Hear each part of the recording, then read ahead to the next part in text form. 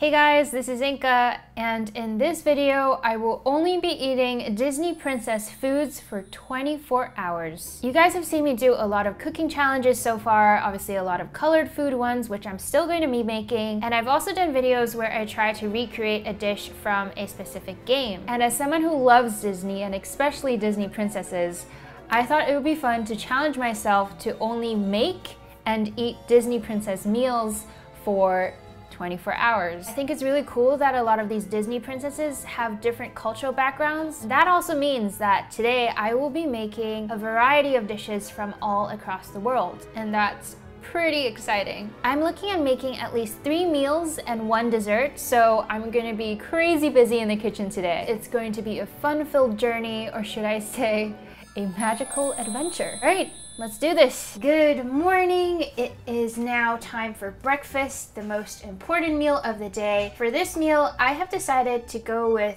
the bacon and egg porridge slash congee from Mulan, my favorite Disney princess. For those of you who remember the one that has that like cute little smiley face on top, this is the porridge that Mushu made Mulan on her first day of training to kind of cheer her up and encourage her. So I figured this is kind of the perfect way to start off today. I'm not entirely sure why there's bacon. I feel like regular pork belly is a little more mainstream in Chinese culture, but regardless, I am going to make my dish as similar as the one Mulan had. All right, let's get started and hope I bring honor to us all. Ingredients wise, we only have a few things. We need our eggy eyes and then our bacon smile, and I have a cup of rice. I grew up eating congee a lot, and my mom used to put like sliced ginger pieces into my congee, both for flavor and because she said it was good for me. And I also like to flavor it with a little bit of salt and some white pepper. I'm also going to be using my trusty rice cooker to cook the porridge for me, since it has a porridge setting, and that can save me some time. First things first, gotta wash the rice. Drop a little bit of ginger in there, close it, porridge option. Okay, and while the congee's cooking, I'm gonna get started on frying up the eggs and the bacon. Also making some Chinese tea.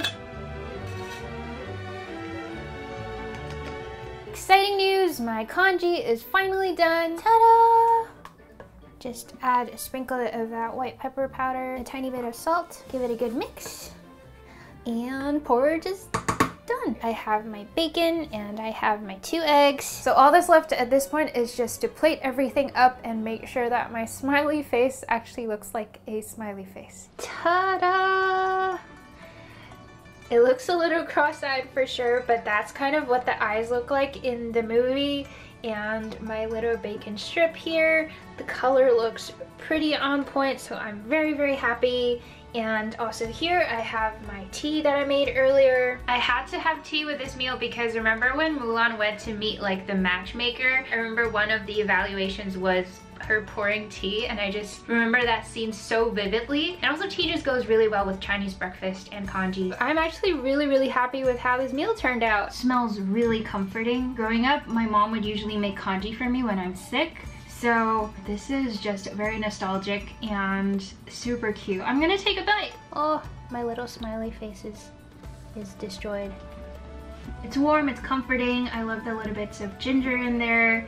It just gives it a little more flavor. Also, this is a big bowl of congee. It's a very filling one, which is probably appropriate because Mulan was having this before she had to do her training, so she needed sustenance. I'm gonna take a sip of my tea.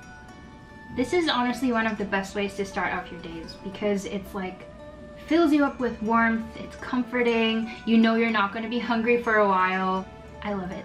And I'm sure Mulan appreciated this meal as well. Going to actually sit down now and slowly enjoy this meal before I get started on lunch. I finally finished breakfast and I am super full, but the next meal I want to make takes a lot of cooking time, so I'm gonna get started right away. Back to the kitchen it is. So for lunch, I'm going to be making Princess Tiana's gumbo from The Princess and the Frog. Princess Tiana is obviously an amazing chef. All the food in that film just looked so incredible. And I remember that scene where she was making gumbo with her dad, you know, when she was just like a little kid and she was stirring this huge pot of gumbo and her dad had that first bite and it just like blew his mind. Princess Tiana grew up in New Orleans, which is one of my favorite places to be. Amazing music, amazing flavors, and gumbo is one of their most popular dishes. So I'm excited to try and make it today and hopefully make Tiana proud. I did quite a bit of research and these are the ingredients I'll be using. Chicken thighs, some andouille sausages, then I have some okra,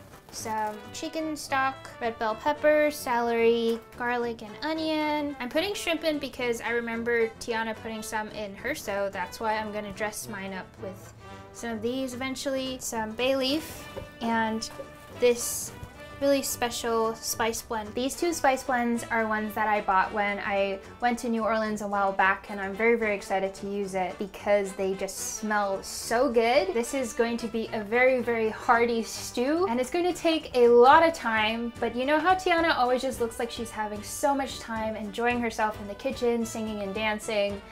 So I am hoping to channel that energy today and make this gumbo. First thing I'm gonna do is fry up my chicken thighs, season them of course with some salt and pepper and a little bit of this spice blend. And in the meantime, I'm going to chop up my vegetables, also my sausages. Chicken is done, I've set it to a side. Now to make our roux, which is what's going to make our gumbo slightly thicker and also give it that signature smoky flavor. Again, this step will take quite a bit of time. I'm talking 30 to 40 minutes, but I'm just going to put on some music and jam out. Okay, the roux is pretty much done. It is this dark like milk chocolate color. It smells really smoky but not burnt, so that's a good sign. So now I can throw in my vegetables and just cook that a little bit until tender, and then I'm just deglazing it before I add in my chicken stock. Lots of flavor going on in here. Chicken stock is in. Now I'm also throwing in some thyme, also my sausages, and a bit of okra. So at this point, everything that needs to be in is already in. The next thing to do is basically let this simmer for at least 3 hours. So yeah, quite a bit of time. That just means I can do some work now, and then I can check on it every once in a while, make sure it doesn't stick. And then we'll add the shrimp in at the very end. It smells so good in here right now. Even before I'm tasting it, I can already smell all those flavors we put in. Ta-da! This consistency looks about right. The smell is just incredible. So far, it does look like the one that Tiana made, so I am very, very excited about this. Also the kind of smell that already makes you kind of salivate. So yeah, this is done. I am going to put this in a bowl and serve it up. All right, and here is my final product. This is what my gumbo looks like. I put a little bit of rice in the middle. That's how they usually serve it. I also put some green onions on the very top. Color looks about right. I also grabbed my Tabasco because Tiana in the movie adds a dash of this to her final plate and her dad loved it, so I figured I would do that too. I also made a quick cup of iced coffee to go with it. I wish I had beignets. For now, I am so ready to try this gumbo. It just smells so good. A little bit of everything. Oh God. So I did have gumbo a few times when I was in Louisiana, and this does remind me of it. There's so much flavor in here because of all the stuff we put in, right? So you end up with this like spicy, savory, and very, very rich stew. I'm gonna add a little bit of Tabasco. It all goes together so well. Oh my God, wow. You know how in the film when people first have Tiana's cooking, their faces just like light up? That's how I feel right now. Can't stop eating this. I am not eating like a Disney princess, I'm just like stuffing my face. A Disney princess who can make this? Incredible. All right, I will not subject you guys to watching me wolf down the rest of this. Even though it took a lot of time, I'm really glad I had the opportunity to actually make this and taste this at home. It is definitely spicy though. I'm like sweating. All right, I'm now gonna eat this off screen and then we're gonna be back to get started on dinner, which is going to be a feast, as if I haven't been feasting all day already. Okay, that was a super satisfying meal, but my work is far from done because for dinner, I'm planning on making a meal from Beauty and the Beast. So remember when Belle first gets to the castle and they welcome her with this whole spread of food? That's also the part where Lumiere sings Be Our Guest, which is one of my favorite songs. There's this one part where the chorus goes, Mi fragu, cheese souffle, and you see like the little trays of food dancing on the table. That's what I'm gonna do. the beef ragu and a cheese souffle. It's a little ambitious, I know, and because I do not have the help of animated objects, I am going to start prepping fairly early. So I'm gonna get started with our beef ragu. These are the base ingredients I have: some beef, onion, garlic, tomato paste here, diced tomatoes, as well as some aromatics. I'm going to add some more spices along the way, as well as some wine, but the main thing here is that the sauce needs to cook for a long time.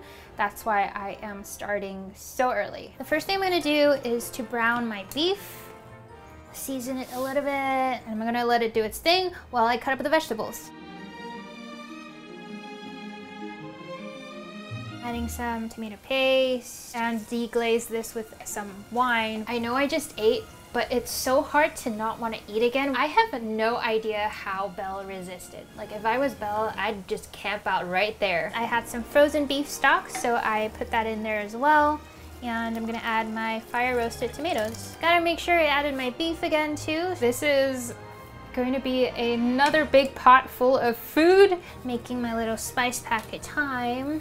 My bay leaf, some rosemary. I think I may have cooked a little bit too much again, but I guess it fits the theme of a feast. Now I'm going to season a little bit and then cover it and let it simmer for around 2 hours. I think I'm gonna rest a little bit now before I take on the cheese souffle. All right, so it's been a few hours. My apron is back on and my beef ragu is still cooking off to the side. I'm gonna take a peek.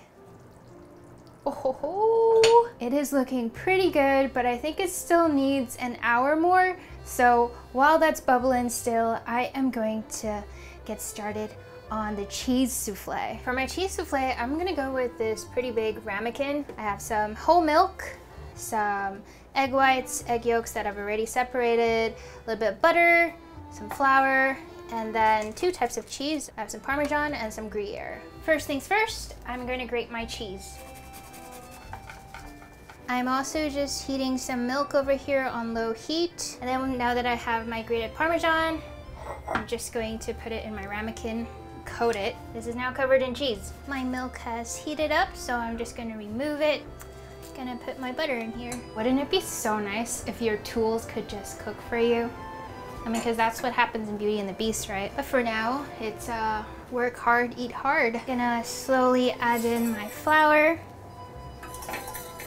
Add my milk in, make sure it's all combined. Whew, I'm basically just cooking it down until it becomes thick. I should have known that a feast requires a lot of time and effort, but I have to do it. This is now looking pretty good. This is essentially a bechamel sauce, and I'm just gonna flavor it with some seasonings. Now I am going to add in my egg yolks. Let it cool, so I can work on the egg whites. I really hope that Bella appreciated that there was this much effort that went into her meal.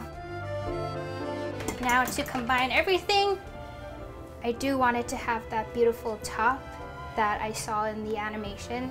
And my cheese. Into the oven. Cheese souffle is in the oven. Beef ragu is pretty much done, so I'm going to clean up and I'm gonna cook some pasta for the beef ragu. So then the next time you see me, I should have a beautiful spread of food in front of me. Okay, you guys, I didn't even have time to take off my apron because I had to run and get the cheese souffle, but can I just show you guys this cheese souffle? It has that beautiful rise. Look how jiggly it is. Oh my God. I think Lumiere would be very proud. I'm so tired and it's slowly deflating right now. That's just what happens with souffles, but also let me show you the ragu. I've just put it with some pasta. This is truly the highlight of my dinner. Also, in an effort to make it a little more fine dining, I am also drinking some white wine and I totally lit a candle to be extra. Like Lumiere said, it is about creating the finest experience for our guests. And I am my own guest. This is a better time than any to say bon appetit. So I'm gonna try this right now. It's cooked for hours. The wine's infused with the beef broth. The beef is like super tender now. Even if it takes a lot of time, it is very worth it. And I feel like all those hours you put in, you can actually taste it in the sauce. I'm gonna cut into the cheese souffle now. Ooh boy, it is fluffy. Take it out, take it out. Oh boy. It is so fluffy, oh my goodness. It is super light on the inside. I am genuinely so excited about this. It is truly so airy, like very light, very fluffy, but you get like the faint taste of cheese in there, and it's so creamy too. I am so glad I was able to make this. Finally, now I can sit down and rest. I really have been cooking all day. I am not exaggerating. Literally since bright and early in the morning to now the sky's getting dark.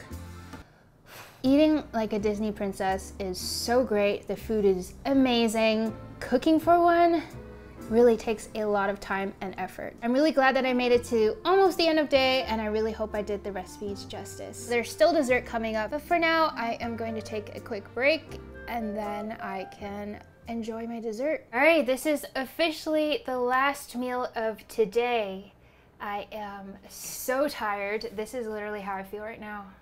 I can only keep one eye open. I decided to go with the Empire biscuits from the movie Brave. I really wanted to make these because I remember how obsessed Merida's brothers were with this biscuit. They literally tried to steal it from the lady who made it, and they would literally gobble all of it up. Empire biscuits are also a classic Scottish treat, so I really wanted to give it a try. So I actually did most of the work yesterday because I knew I'd be super exhausted today, and all I did was pretty much combine powdered sugar, flour, and egg yolk, some vanilla, and cold butter. Processed that and then made it into a dough, and then I chilled it. And then I cut out little shapes and baked them. And then I put a little bit of icing on some of the cookies. All I have to do at this point is just dress them up a little bit and finish it up. I actually made two sizes. One is very much thicker than the other one. I figured this one would look more like the one in the movie, whereas normally Empire biscuits have raspberry jam in the middle and it's like a sandwich cookie. And I really wanted to try both versions, so I'm gonna be making both.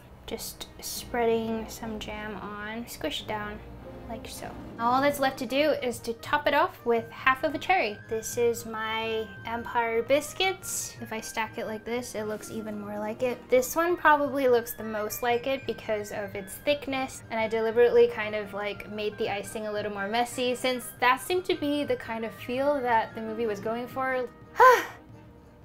It's truly just like a very buttery shortbread, and I can totally see why Merida's brothers would be obsessed with that. I feel like you just can't go wrong with a buttery cookie that has icing on it. So yeah, this is it. Made it to the very end. These 24 hours definitely felt a lot longer, but with that being said, I do kind of feel like I just like traveled around the world. I feel like we started in like China, then we went to New Orleans, then I went to France, then I went to Scotland. It was just super cool testing out these recipes from Disney princesses that lived all around the world. So even though I am pretty exhausted now, it was still very much a magical adventure. So thank you, Disney princesses. I don't know, maybe next time I will do a 24-hour cooking challenge based off of Pixar films, Studio Ghibli. The possibilities are endless, so let me know what else you might want to see, and I will see you guys next time.